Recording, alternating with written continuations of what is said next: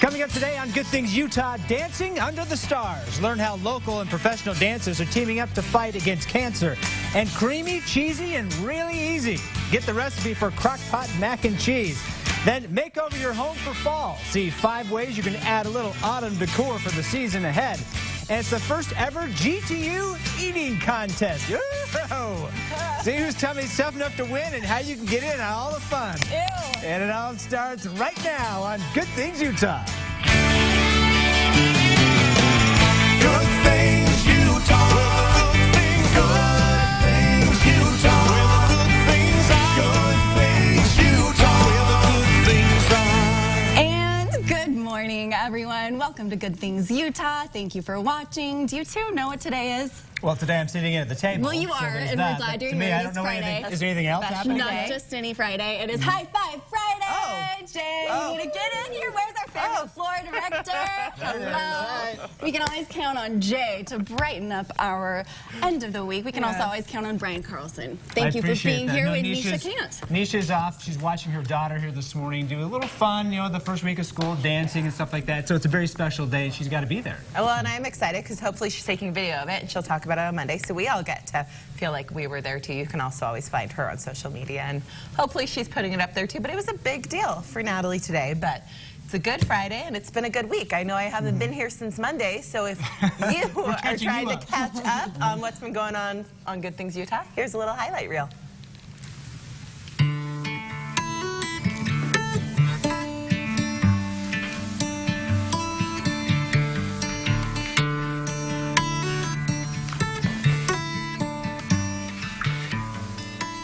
Want to go to jail for just a couple of days. No, you don't. What it was like. Is it a jail? Yes. Well, I would, as a reporter, I would go interview those people all the time. And you want to go there? Yeah. I always say a dream is a wish your heart makes. Like, isn't it something simple? That's Disneyland.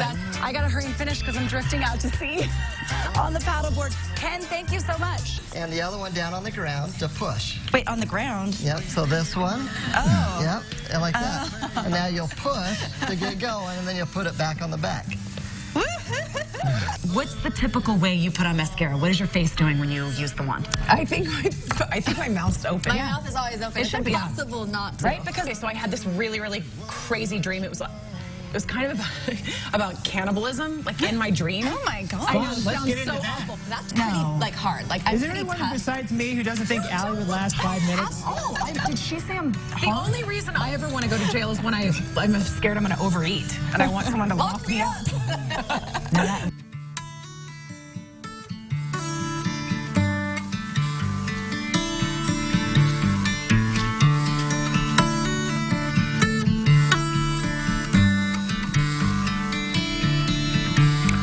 To think I see the stars over my shoulder, through the reflection and the sparkle in your eyes. He was amazing, wasn't he? I forgot that was this week. It seems like it was a long time ago. Well, there's a lot of things that happened this week. It had a kind of a nice kind of chill kind of feel to it, didn't it? We just kind of eased into it there a little bit. Allie said she wanted to go to prison, which we all know is never going to happen. If you know any way she can get there, let us know. You wouldn't I last didn't 2 want to seconds. go to prison, okay? I wanted to go to jail. There's a difference. Right, which is they're so much nicer in jail. Prison is where they're like convicted. Jail is where they're just waiting trial. And I only want to go there 3 days. And those people who go to jail never end up going to prison. Never ever, probably. All right, well, if you are planning on going shopping this weekend, that's what I usually do.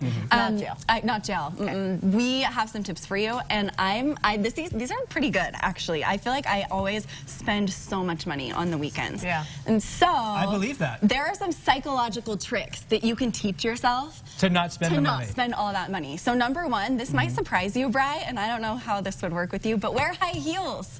Did Brian, you know? you would only like spend no money because you'd walk right back to your car. I feel like. Yeah, I don't think I would last very long walking around in high heels. Is that the idea? So your feet hurt? You don't want to do it very often? Not quite. That could be, but the ability to balance the body, right, on those stiletto heels actually leads to better buying. That's because, according to a research study out of BYU pretty recently, over the last couple of years, it shows that physically balancing your body leads to more balanced choices. So people chose like a mid-grade option as opposed to like a higher end price or a really low end price. They spent kind of in the middle. I would think the opposite. You see someone who's walking around in high heels at the mall, normally you think they're spending a lot, right? Because they're just in the mood to spend. Why would you? I feel like that They're person who's, fancier. if they're buying high heels, walking in the mall, they're probably spending a lot of money Naturally. I wonder if that would work at the grocery store. Like if you wore high heels to the grocery store, would you make more balanced choices? So they tested that. Oh, they really did? Yes, they did. That was one of the things. So wear high heels. Got a new plan. Okay, number 2, use new bills. So according to research out of the Journal of Consumer Research, people prefer crisp new cash as opposed to the wilted, dirty old bills, and so they don't want to part with the latter, right? So they want to hang on to their good bills. They're less likely to spend them if they're nice and crisp. So what I think's great about that, and also kind of goes into it, is when I'm actually using cash instead of a card, you're usually spending less too because you're realizing how much money is going out. When you it's can a card, see it you're like, okay, swipe That it. is so true. But when you're using cash, I've tried so many times to just use a cash budget. Swipe. It'll last for at least one outing of the day.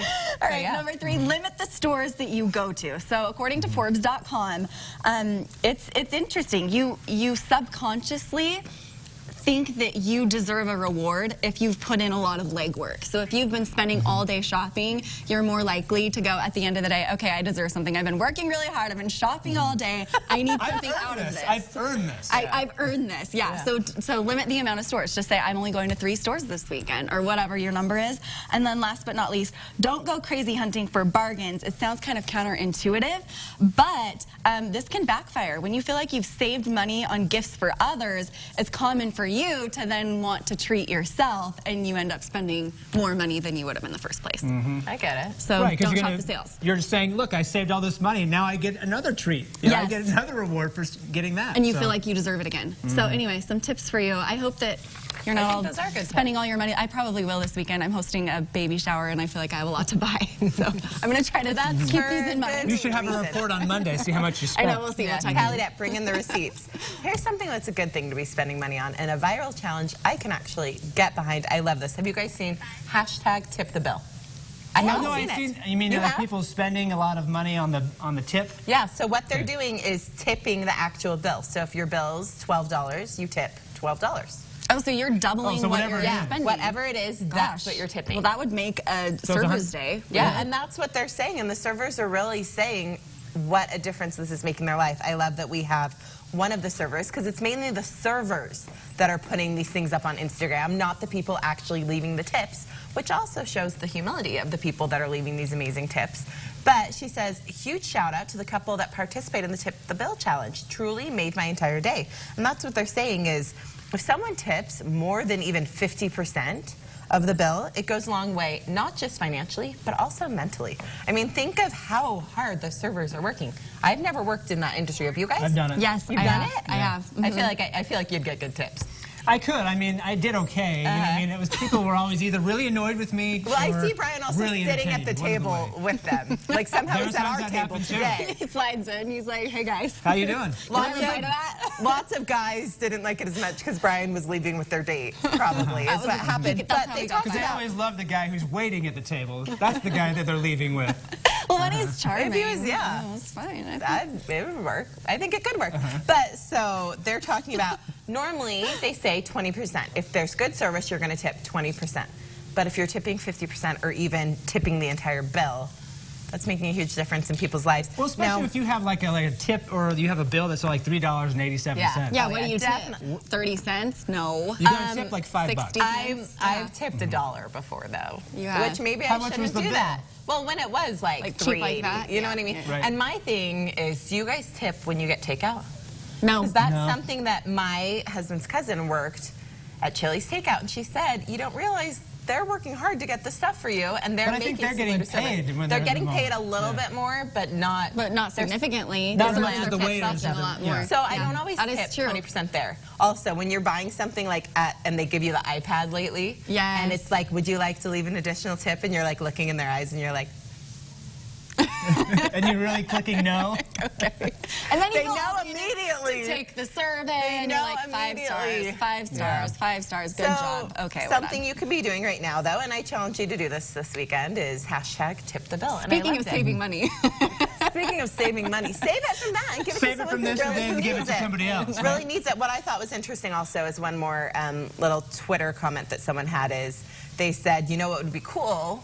If restaurants paid servers enough to live instead of shifting business expenses onto the consumer. Well, that's what they do in Europe, and I like it so much better. You go out to a restaurant in wherever, and they aren't expected don't to tip. That's right. No, I mean you can tip a little bit, like maybe a euro or something, but not much. They don't expect to tip because they're getting paid well, and that's not how it works there. But So, how do you think we could shift that in America at this point? I kind I of don't feel know. like I mean, we everyone's so can't. used to making that's how- $2.18 and Yeah. then relying on those tips. Yeah. I think there'd be a little bit of a revolt from people. I mean, who doesn't want to make more money, obviously, but that relying on those tips as the main way of getting money is a lot better to me than relying on whatever the paycheck's going to be. Right. And Because you can then rely on it's people who are doing this kind of thing to be able to give you some extra cash. And it's more in your control. You're going to work Right. harder and get better service because you're actually doing that. I Yes. do know in Europe, yes. they're kind of gone for a really long time. You're like, where is our And server? that's and so it doesn't right. matter because they aren't basing their finances on the tip. They So come I check on you feel like once throughout the meal. I feel like also the restaurant owners right now in America, these small businesses, it'd be hard for them to pay more going out. I don't feel like they're being greedy. I just think that's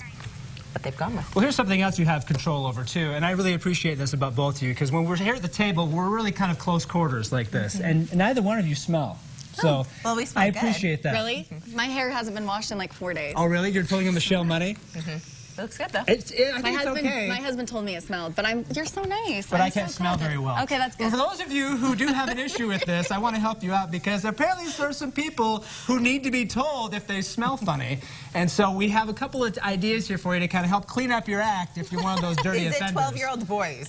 There's a lot of those, I'm sure, who probably need some of these tips. So the idea is that if you kind of smell or you kind of do a self-check, there's some simple things you can do that we all kind of sometimes forget. And the first one is, how often do you wash your towel?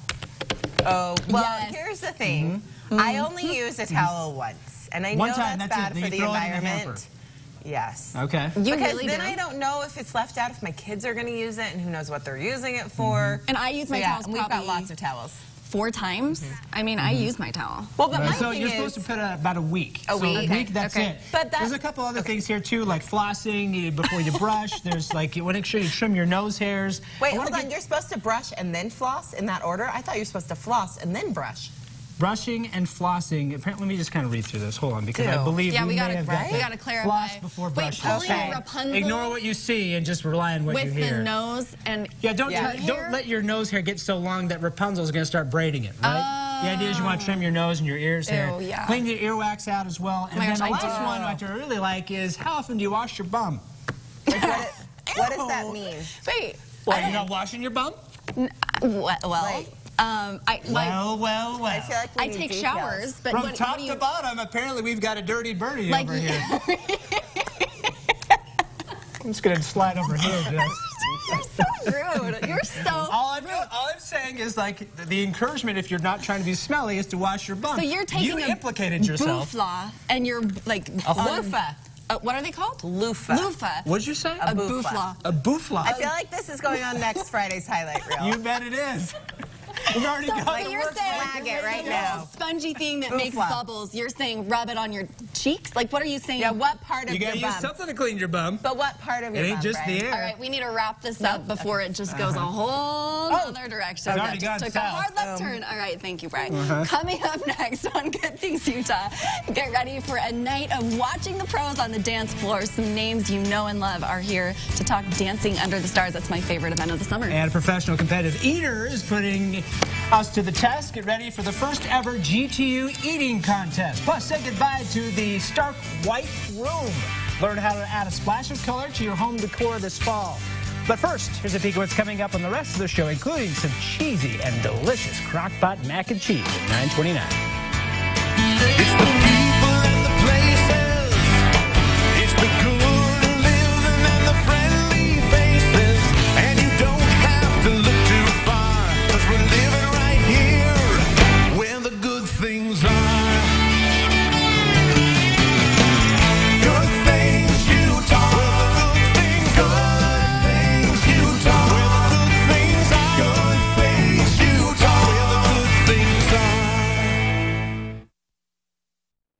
Doug Smith Subaru, Utah County's exclusive Subaru retailer. The Midday Team today at 11.